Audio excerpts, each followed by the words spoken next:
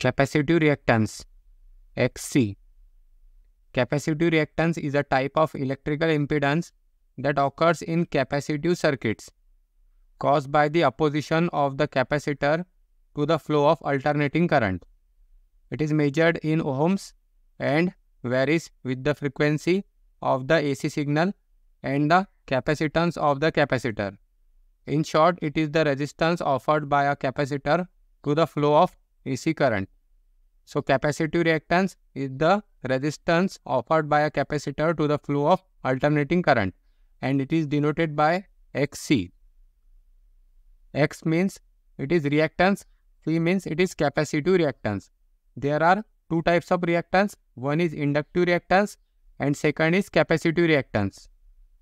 Capacitive reactance is equal to 1 upon omega C. So here this omega is the angular frequency and it is equal to 1 upon 2 pi f C. So here we can see capacitive reactance is inversely proportional to frequency. Also, the unit of capacitive reactance is ohm. Now here we can see XC is inversely proportional to frequency.